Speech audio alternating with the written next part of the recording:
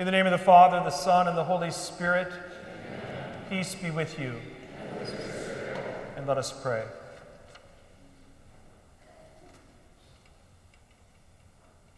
O God, who have called us to participate in this most sacred supper, in which your only begotten Son, when about to hand himself over to death, entrusted to the Church a sacrifice new for all eternity, the banquet of his love, grant, we pray, that we may draw from so great a mystery the fullness of charity and life, as we ask this through our Lord Jesus Christ, your Son, who lives and reigns with you in the unity of the Holy Spirit, one God, forever and ever.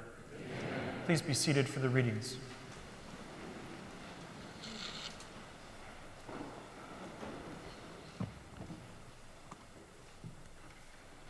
A reading from the book of Exodus.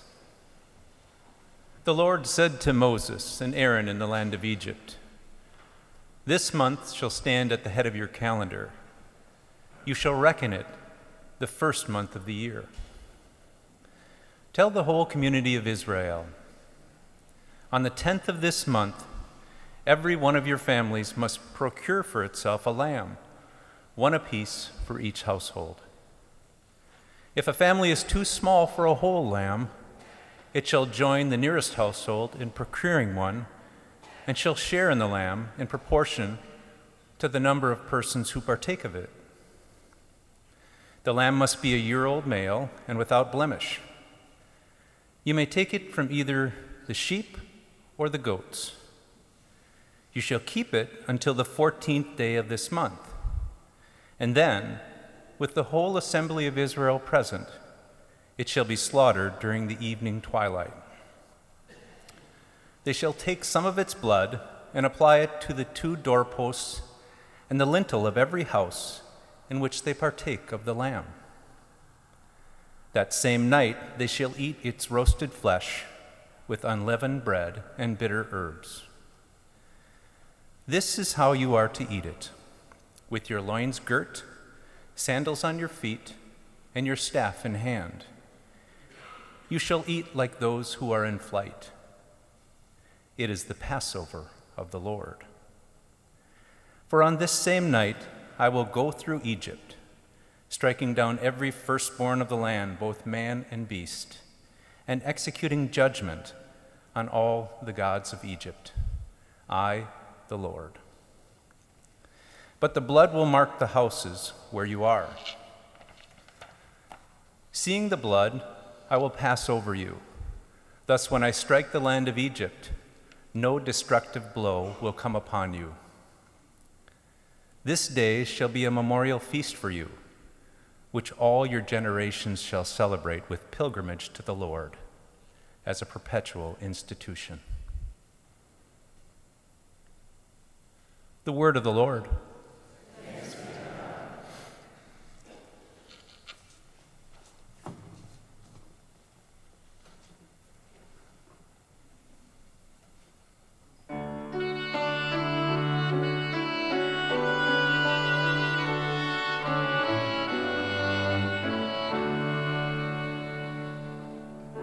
Our blessing cup is a communion with the blood of Christ. Our blessing cup is a communion with the blood of Christ. How can I repay the Lord for all his goodness to me? The cup of salvation I will raise. I will call on the name of the Lord. Our blessing cup is a communion with the blood of Christ. How precious in the eyes of the Lord is the death of his faithful. Your servant am I, the son of your handmaid. You have loosened my bonds.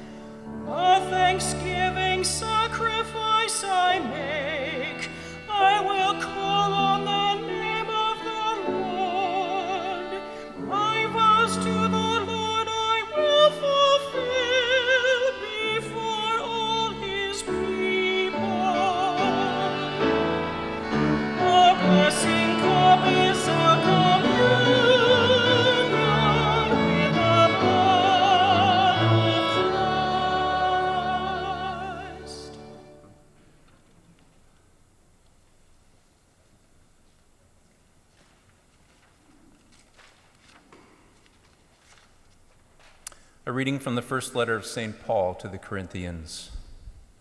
Brothers and sisters, I received from the Lord what I also handed on to you, that the Lord Jesus, on the night he was handed over, took bread, and after he had given thanks, broke it and said, "This is my body that is for you. Do this in remembrance of me." In the same way also the cup after supper, saying, "This cup is the new covenant in my blood. Do this as often as you drink it in remembrance of me. For as often as you eat this bread and drink the cup, you proclaim the death of the Lord until he comes." The word of the Lord.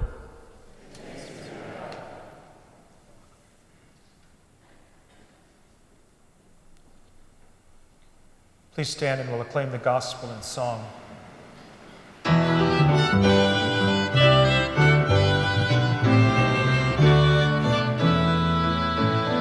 Glory to you, O Word of God, Lord Jesus Christ. Glory to you, O Word of God, Lord Jesus Christ. I give to you a new commandment, love one another as I have loved you.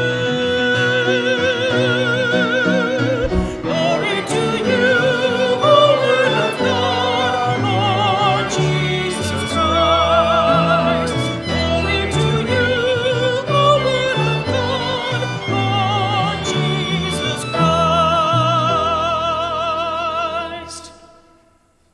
The Lord be with you. A reading from the Holy Gospel according to John. Before the feast of the Passover, Jesus knew that his hour had come to pass from this world to the Father.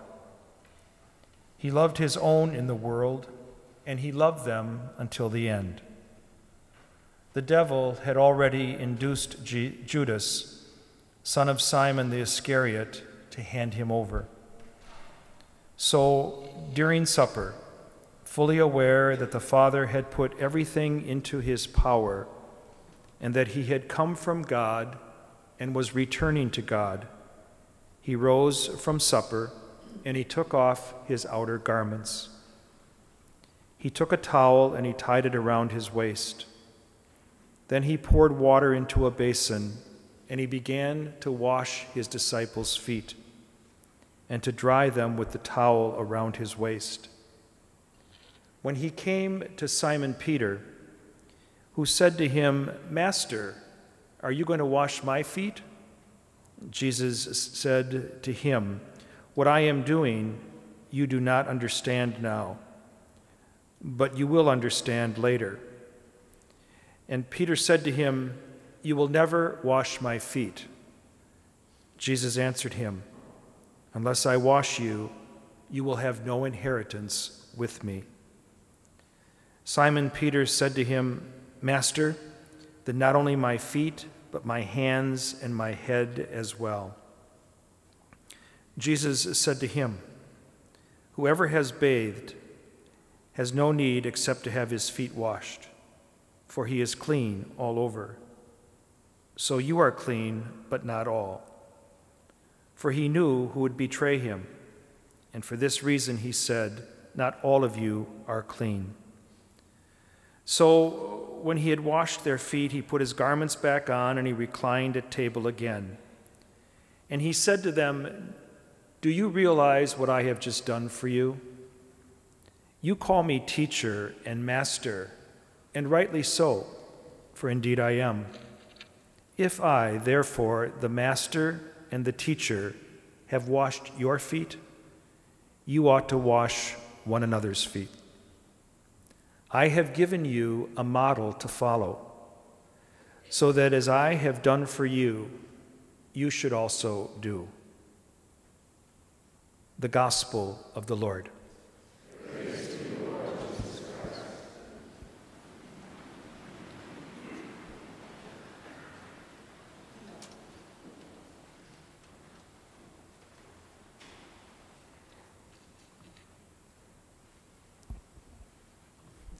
Every day, you and I sacrifice our time and our resources, and on some days, our very lives for the people in front of us. They are the members of our family, our husbands and our wives and our children, and maybe even our extended family. They are our friends. They might be our neighbors. They might be somebody you meet along the way who seems strange to you, and because you stop and you ask what they need, all of a sudden you become acquainted and you help them out. Every day, you and I sacrifice ourselves for the sake of the people in front of us. And the reason we do that is simply because we love them. We love them. Think about it. People will say to you, "Why do you do that? Why are you giving all this time? Why are you giving all this money? Why are you doing what you're doing?" And we respond, it's a labor of love. The motivation of the reasons why we sacrifice ourselves is simply because we love the people in front of us. Sometimes it gets muddied and it gets clouded because we dismiss those simple actions of hospitality that we show to others because we love them. And we will dismiss it by saying it's not that big of a deal. And maybe at the moment, it might not be for you. And it even might not be for the people who receive the sacrifices you make for them because you love them. But never underestimate that every moment of our lives, we're called to make a choice to be present to the people who are in front of us and to respond in some particular way with all that we have, with who we are, and with what we have been given. And there are days that we don't always rise to the occasion, but more times than not, we do. And when we do, what we should stand back and think about is what God has done for us in giving us his Son, Jesus Christ, who has modeled a certain behavior for all who believe in him. And he simply said, "Do this in memory of me." He didn't say how to do it. He just said that when you sacrifice yourself for the sake of others, do it in memory of me. And more times than not, we succeed at doing it in memory of him. We come here today to celebrate an event where Jesus not only set a powerful example for how his disciples were called to live with the people in front of them as they went about serving them in Jesus' name. We also celebrate the fact that he has given us the kind of nourishment we need to be able to do that well. He feeds us with his holy word. He strengthens us with his body and his blood. And as we are nourished by word and sacrament, the expectation, the baptismal responsibility, the hope of our Lord Jesus Christ is that when we go back out and begin to live with the people in front of us, we will always keep our eyes open and always generate within our own hearts a desire to be of service to all, motivated by love. It's a big deal. And the reason it's a big deal is because that's what this world needs to see. Not just today, not just tomorrow, but it's always needed to see that. And if you pay attention to our sacred history, you will see and you will remember and you will hear about people who to this day are remembered in our midst, who have done just that. They've sacrificed themselves for the sake of others, and they've done it because they know, first, that they are deeply loved by God who does it for each of us every day of our life. And they try to emulate that example, not only of the God of the Old Testament, but of his Son, Jesus Christ, who came to confirm God's love in our hearts and hoped we would put it into practice by the way in which we live with each other day in and day out. That's why we gather, to first celebrate the love that he shares with us, unconditionally, without reservation, the enormous mercy that he continues to extend into our hearts so that we can feel his presence and his love most keenly, and then motivated by that, to simply do it for one another. That's the challenge. That's why we're here. That's why we gather always and everywhere in a place like this, to be so motivated once again to go out into the world and give what we've received. And hopefully, because he has done it for us, we will never forget it.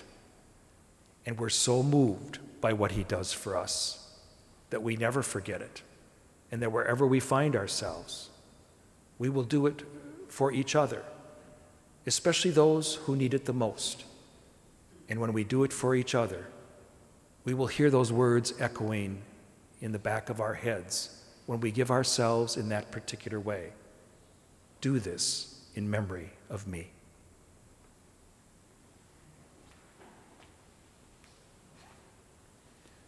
We'll stand and we'll pray.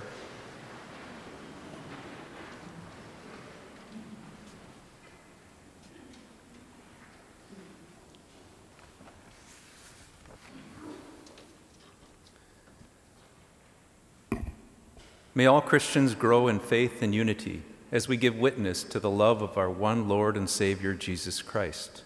Let us pray to the Lord. Lord, hear our prayer. For our Holy Father, all clergy, and the Church throughout the world, may the Eucharist nourish us for lives of discipleship and love. Let us pray to the Lord. Lord, hear our prayer. For leaders of nations, for all who serve and protect our country, and for lasting peace in our world, let us pray to the Lord. Lord, hear our prayer. For those gathered here, may we give ourselves in humble service to our neighbors, especially those who come to our door in times of need. Let us pray to the Lord. Lord, hear our prayer. May the sick find comfort, and may those who have died find lasting joy at the heavenly banquet. Let us pray to the Lord. Lord, hear our prayer. Almighty and ever-living God, we ask that you receive our prayers and bless us along our way, so that as we journey ever closer to your kingdom, we might always do so knowing that you are with us through Christ our Lord. Amen. We'll be seated now as we make preparation for the Eucharist.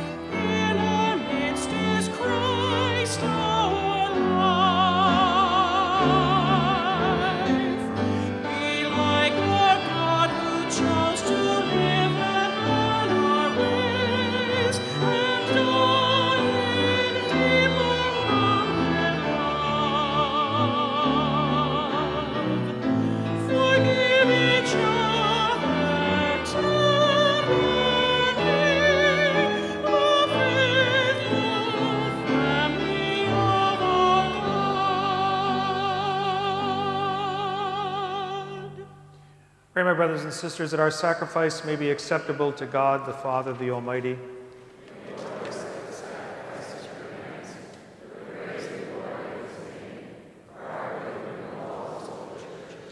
Grant, O Lord, we pray, that we may participate worthily in these mysteries, for whenever the memorial of this sacrifice is celebrated, the work of our redemption is accomplished through Christ our Lord. Amen. The Lord be with you. Lift up your hearts. Let us give thanks to the Lord our God. It is truly right and just, our duty and our salvation, always and everywhere to give you thanks. Lord, Holy Father, Almighty and eternal God, through your Son, Jesus Christ. For at the Last Supper with his apostles, establishing for the ages to come the saving memorial of the cross, he offered himself to you as the unblemished Lamb, an acceptable gift of perfect praise. Nourishing your faithful by this sacred mystery, you make us holy, so that the human race, bound by one world, may be enlightened by one faith, and united by one bond of charity. And so we approach the table of this wondrous sacrament, bathed in the sweetness of your grace, as we pass over to the heavenly realities here foreshadowed. With all of creation, we cry out, and without end, we acclaim.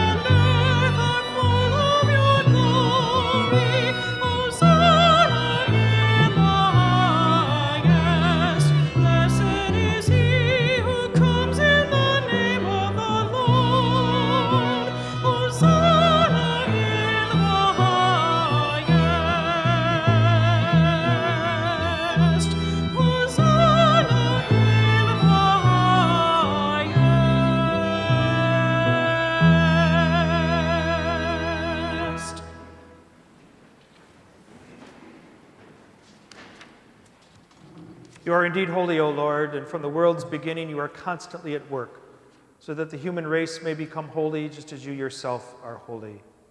Look, we pray upon your people's offerings and pour out for them the power of your Holy Spirit. They may become for us the body and the blood of our Lord and our Savior, Jesus Christ, in whom we have become your sons and your daughters. When we were lost and could not find our way back to you, you loved us more than ever. Jesus, your Son, innocent and without sin, gave himself into our hands and was nailed to a cross. Yet before he stretched out his arms between heaven and earth in an everlasting sign of your covenant, he desired to celebrate a Last Supper in the company of his friends. While they were at supper, he took bread and said a blessing.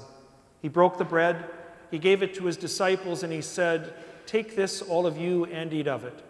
This is my body, which will be given up for you."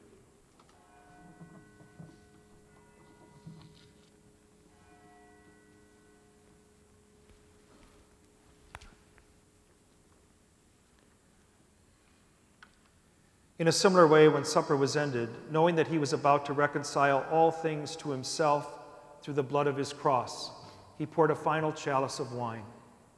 He gave the chalice to his disciples, and he said, "Take this, all of you, and drink from it. This is the chalice of my blood, the blood of the new and eternal covenant, which will be poured out for you and for many for the forgiveness of sins. Do this in memory of me."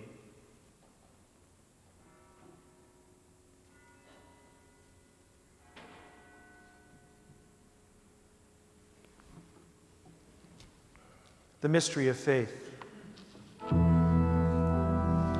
Save us, Savior of the world, for by your cross and resurrection you have set us free. You have set us free. As we celebrate the memorial of your Son, our Lord Jesus Christ, who is our Passover and lasting peace, we celebrate his death and resurrection. We look forward to his second coming. We offer you, our faithful and merciful God, this sacrificial victim who reconciles to you the human race. Look kindly on those you unite to yourself by the sacrifice of your Son. Grant that by the power of your Holy Spirit, we may partake of this one bread and one chalice, and we may be gathered into the one body of Christ, who heals every division. Be pleased to keep us always in communion of mind and heart, together with Francis our Pope, Bernard our Archbishop. Help us to work together for the coming of your kingdom, until that hour when we stand before you, saints among the saints, in the halls of heaven. With the Blessed Virgin Mary, the Mother of God, with Joseph, her spouse, with the blessed apostles, the martyrs, Saint Olaf, and all the saints, along with our deceased brothers and sisters, whom we humbly commend to your love and mercy. Then, when we are freed from the wounds of corruption, we will be made fully into a new creation, and we shall sing to you with great gladness the thanksgiving of Christ, who lives for all eternity. Through him, with him, and in him, O God, Almighty Father, in the unity of the Holy Spirit, all glory and honor is yours forever and ever. Amen, amen, amen, amen.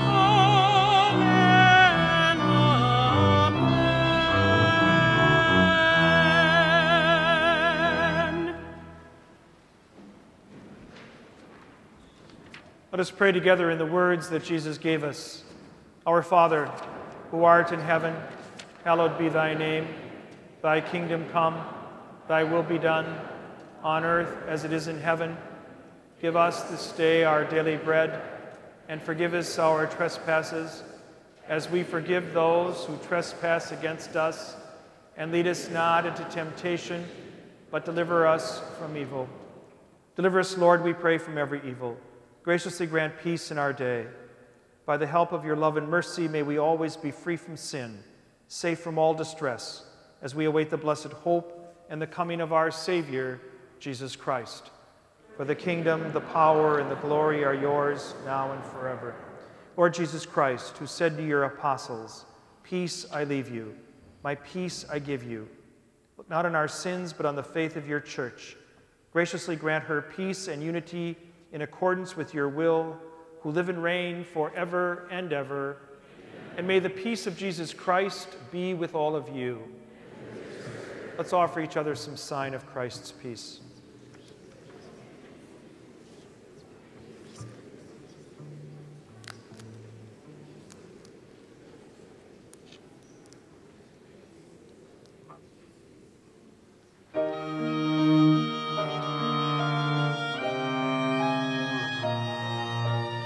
Lamb of God, you take away the sins of the world. Have mercy, have mercy on us. Lamb of God, you take away the sins of the world. Have mercy. Have mercy on us.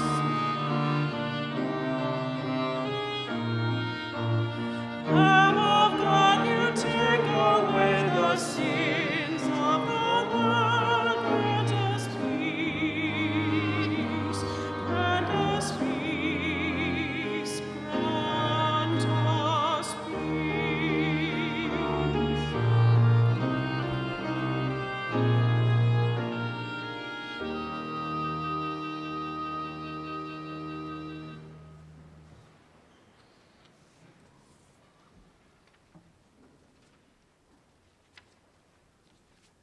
Behold the Lamb of God. Behold him who takes away the sins of the world. Blessed are those who are called to the supper of the Lamb. Lord, I am not worthy that you should enter under my roof, but only say the word, and my soul shall be healed.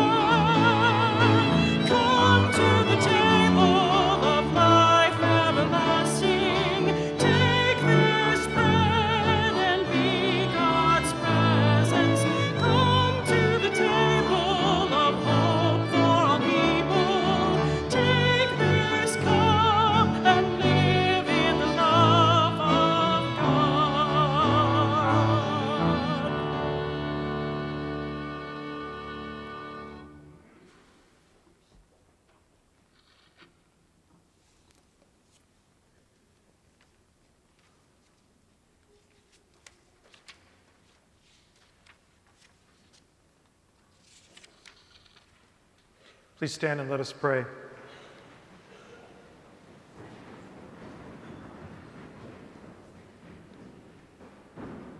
Grant, Almighty God, that just as we are renewed by the supper of your Son in this present age, so may we enjoy his banquet for all eternity, who lives and reigns forever and ever. Amen. The Lord be with you. And Almighty God bless us, the Father, the Son, and the Holy Spirit. Amen. The Mass is ended. Let's go in peace to love and serve the Lord. Thanks be to God.